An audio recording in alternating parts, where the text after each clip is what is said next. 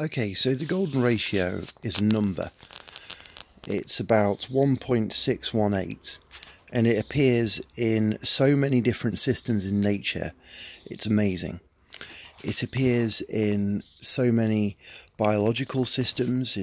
You can see it in the proportions of features on a well-formed human face, in sunflower spirals, in physical systems, chemical systems, crystals.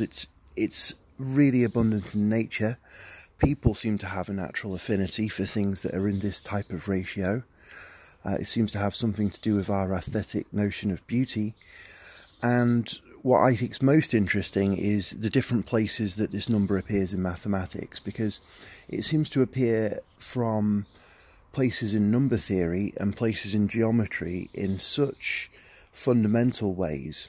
I think it's very, very interesting, and it seems to be a sign that there's a lot of sort of hidden order and connections between things. I mean, that you'd see the same number appear in all these different systems, you know, in some sense that means, I guess, that there are a lot of laws going on. This is a kind of comforting number in a way. Anyway, let's have a look at what it is. So start with 1 and 1, add them together and get 2.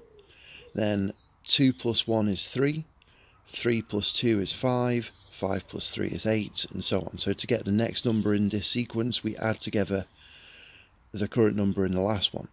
This is a Fibonacci sequence.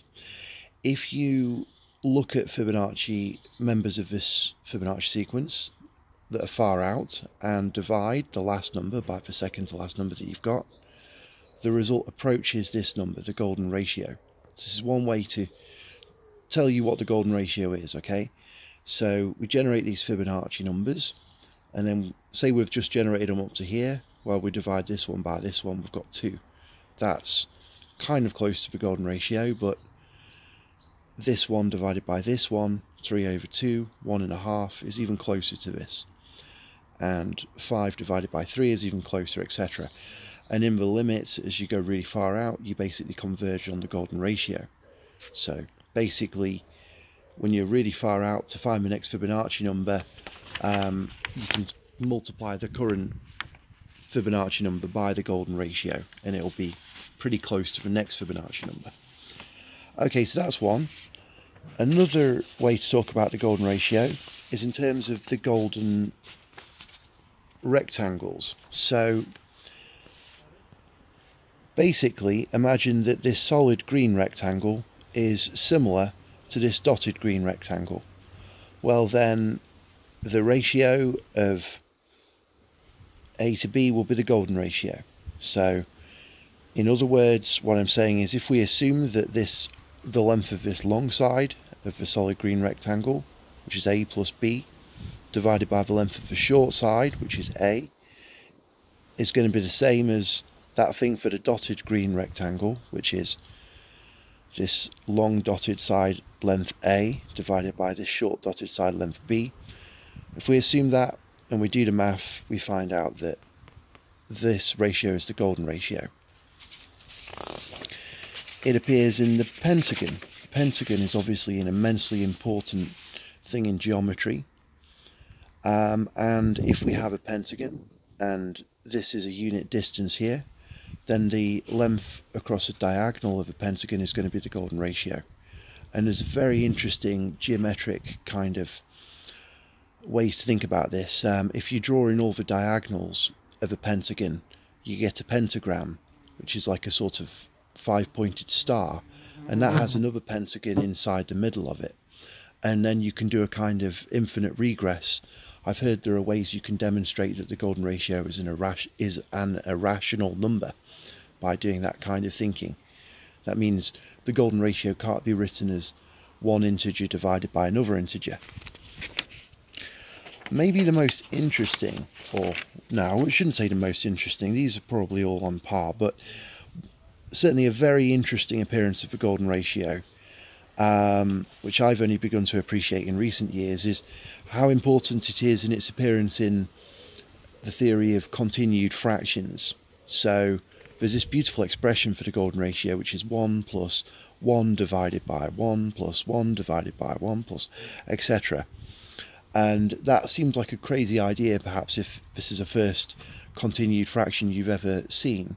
So to get a grip on it, just write this up to a certain point and then put zeros after that, and that gives you an approximation to the golden ratio up to some sort of, you know, you're calculating the continued fraction up to a certain depth, and you know, the deeper you go, the closer to the real golden ratio you get. Anyway, it is interesting to think about this as a truly infinite kind of thing, where this continued fraction goes on forever. And you see what we're doing here is we're always adding 1. We do 1 over always, but the thing we're adding on here is always 1. It's 1 plus, and then 1 plus, and 1 plus. So this has a continued fraction representation like this. 1, and then it's just a load of 1s, because all of these things you're adding on are always 1s. So we could represent the golden ratio as a continued fraction like this. And then, well, why not? We can put other numbers in here instead. We can think about other real numbers where these aren't all 1s. So in general, we could write A0 and then A1, A2, etc. to represent this kind of continued fraction, where the things that we're adding on are these general numbers here. So this is a really interesting idea, and it gives one a way to think about what real numbers are, which is in many ways more appropriate than digits. Okay, so if you write an important real number like the square root of 2 or pi as digits, so like a load of symbols 0 to 9 in a list, etc., well, the digital sequences of those numbers, even if you write them in other bases, usually they tend to just look random. But the continued fraction representations of these kinds of numbers have a lot of order to them, and so that's a sort of sign that this is a appropriate way to look at real numbers. Anyway, that's a bit of background on continued fractions. The very interesting thing about the golden ratio is that in some sense it's the hardest real number for us to approximate. Okay, so it turns out that not only are continued fractions very good ways of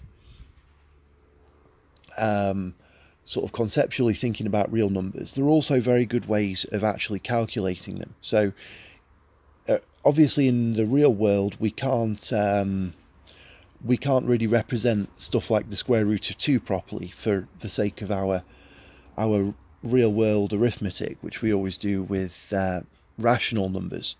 So we need an approximation to the square root of 2, and it turns out that writing it as a sort of truncated continued fraction is in some sense the best way to approximate these irrational numbers.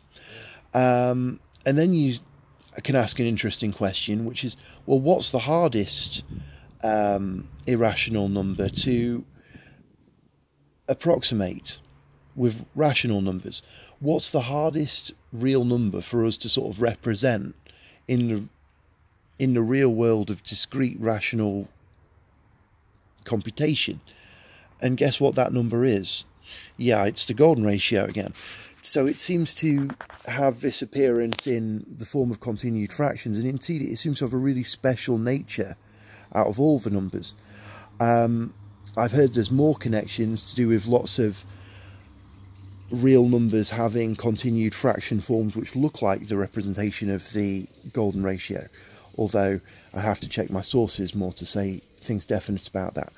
Anyway, that's a summary of some places where this golden ratio comes up. Just a few from mathematics, and you know, I just recommend you have a look on the Wikipedia page for the golden ratio, basically, if this is new to you, because it's amazing. It's amazing how much this number appears, and I've only talked about a few of the different places.